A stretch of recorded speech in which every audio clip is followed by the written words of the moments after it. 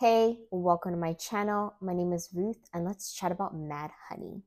So, this book was published in 2022. So, of course, I am a little late on this, but I just got my hands on it and I wanted to make a video about it. So, a little bit about the book here: a soul stirring novel about what we choose to keep from our past and what we choose to leave behind. From the #1 New York Times best-selling author of Wish You Were Here and the best-selling author of She's Not There. There's a lot to unpack in this book. One, I love the title of the book. I love the meaning behind the bee colony. So Olivia is a beekeeper. That's her profession. And she tells the story of her work profession and how, bee culture is related to humans and how we interact and act around each other, whether it's like being threatened and how these behaviors kind of relate to us. So I love learning about the bee culture as well and how it kind of just ties into the story. Two, the author mentions about Bob Ross. So even though it's supposed to be like considered a like insult because one of the characters was saying something negative about another character and they were kind of comparing them to Bob Ross. So nothing bad about Bob Ross, but I just love that the author mentioned about Bob Ross because he is like, to me, like the godfather of like ASMR. And another thing that the author mentioned in the book is about Hawaiian pizza. So I know there's like a controversy about like if pineapple should be on pizzas or not, and I'm in the camp that says pineapple should be on the pizza. And I would even take it a step further by saying, I think pepperoni pizza, and if you put pineapple on it, is like extra good. But don't come at me for those who are like purists when it comes to pizza.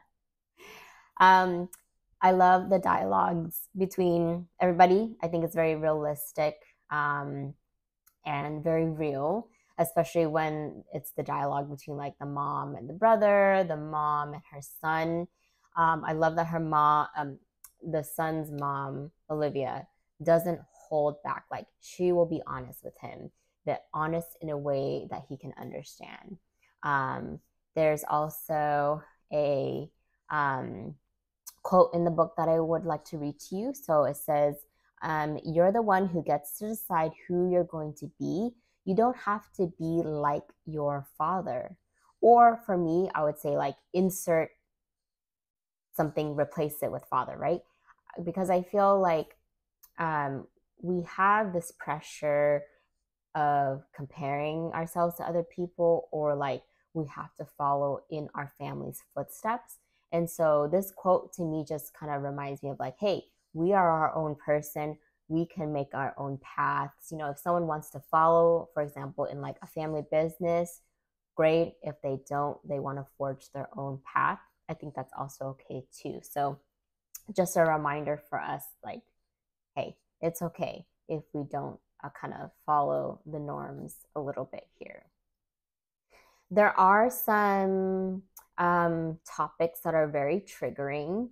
Although I may not agree with some of the topics that are discussed in this book, I just wanted to point out, it is a little triggering, but I think it's great that the author brings up these issues.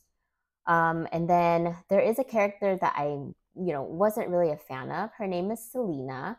I just felt like from her comments in the books and like her attitude, it just feels like she's a very like cynical and like a negative person. And so like if that was like someone in real life that I had to be around with, for me, I would probably just like kind of like either not keep my distance, but just kind of like in doses. I just need this person in doses. So that was like my opinion of Selena in the book.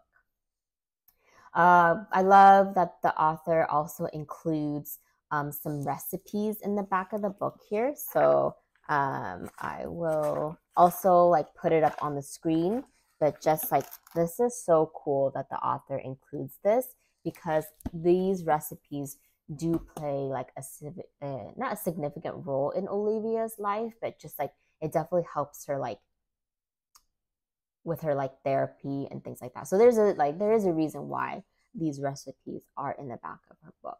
So I did really enjoy reading this book. Again, it's a lot of heavy topics, but I do enjoy reading from the different perspectives here. I would give this book a 4 stars. Definitely would recommend you check this book out. I think it has a little bit of everything for everyone, and I like that some of the scenes weren't like too explicit either. So yes, love this book, recommend. Even though again there are some triggering topics that I didn't agree with, however, overall, good book. Like always, please let me know your thoughts. Did you like this book? Didn't you like this book? Who is your favorite character? Please comment, rate, share, and subscribe. Happy reading.